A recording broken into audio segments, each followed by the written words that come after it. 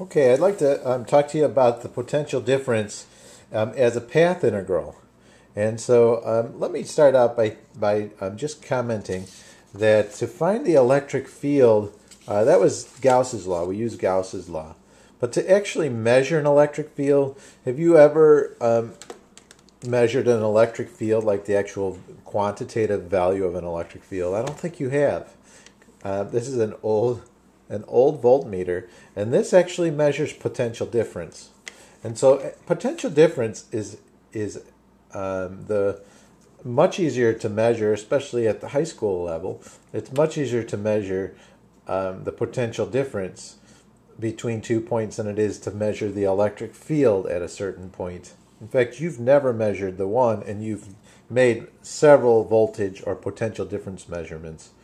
The red is the voltage that you're actually measuring, and it's with respect to the black. So it's always the voltage at A with respect to B. That's your B. So the voltage at A with respect to B. And this device will tell you what it is. It will actually measure it.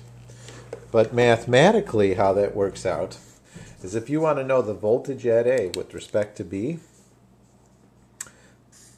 that's written like this. The voltage at A with respect to B, that's going to be equal to the voltage or the potential at A minus the potential at B. But we can represent that as a path integral. Well, before I represent it as a path integral, let me show you if this is a point charge then. If we have a point charge Q, and here is A, let's say that this distance is A. And then this distance is B.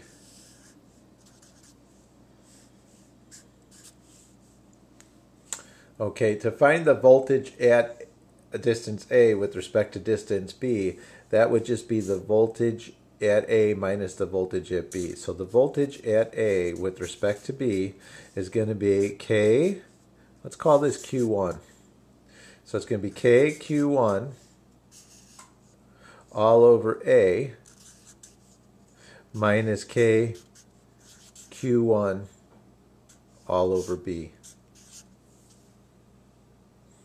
Okay, but I want to show you that we can get that done with a path integral too. By the way, this equation, you can't use that equation for everything. You can only use this equation for a point charge. So this is only for a point charge.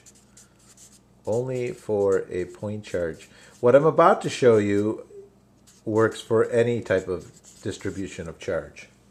Okay, so if you think that you understand this way so you don't have to worry about this other way is much more powerful, and you will have to use it.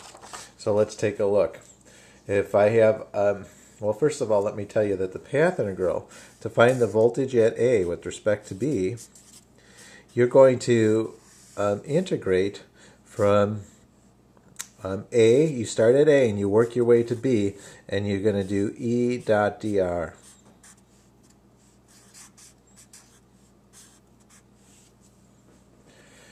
Now this isn't the E at A, and it's not the E at B. It's the E at every point between A and B. So this E, this electric field, is the E at every point between A and B. That's why we need a path integral. So if you can imagine, if we have our point charge Q1 here, and here is A, and here is B, then we are going to go from A to B. That's what that's saying, move from A to B.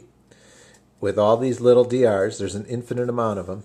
And at every point along the way, the E is different, and then we're just going to add them up.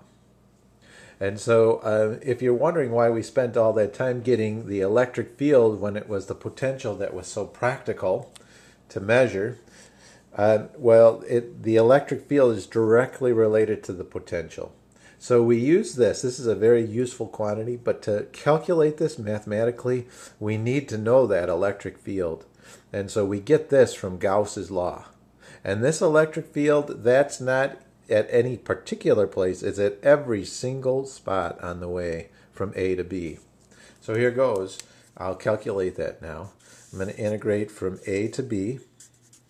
And the electric field is, if we got that from Gauss's law, or maybe from other means, it'd be KQ1 over R squared dot dr. And so if we calculate that, then it's going to be, we can pull the K and the Q out. And so it would be K Q1, and that's R to the negative 2, which always turns into that value when you take the antiderivative of it. And that's going to be from A to B. Okay, you know, if you want to get rid of a negative sign in an integral, you can either pull it out or you can flip-flop these. I won't show you the proof of that. Your math teacher will, but if you flip-flop these, that also gets rid of that negative. And so it's going to be K Q1, and then I put that in first and get rid of the negative, so it's 1 over A minus 1 over B. Hey, that's just like what we got before. That's the same thing as this. So we found that two different ways. Okay, but that's for a point charge. What if we don't have a point charge? What if we have, say, a uniform field in between two plates? So let me put, let's make two plates here. These are plates. These aren't lines. These are actually plates of charge. I'm not going to draw them three-dimensionally. But let's say this is positively charged,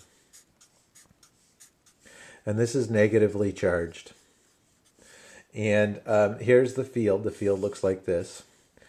Notice that it doesn't, the lines aren't getting further apart or closer together, so we say that's an electric, that electric field is uniform. And I'm going to just tell you that it's E. Or how about E? I don't want to say not, huh? Let's just call it E. Okay, that's the electric field, and it's uniform. Now, if I want to find the voltage at A with respect to B, the voltage at A with respect to B, that's what I'd like to find. That's just going to be the path integral of E dot dr from A to B.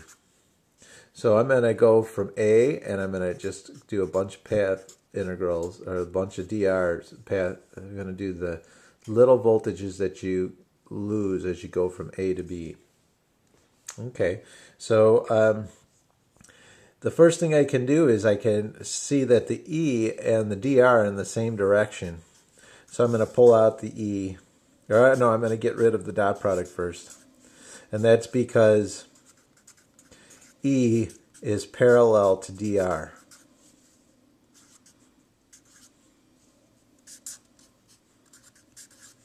Okay, next, because E is uniform, I can pull that out of the integral because it's not changing as you move at any location. And so that's just going to be E. And when you sum up all these drs, let's say that this distance is a distance d, lowercase d.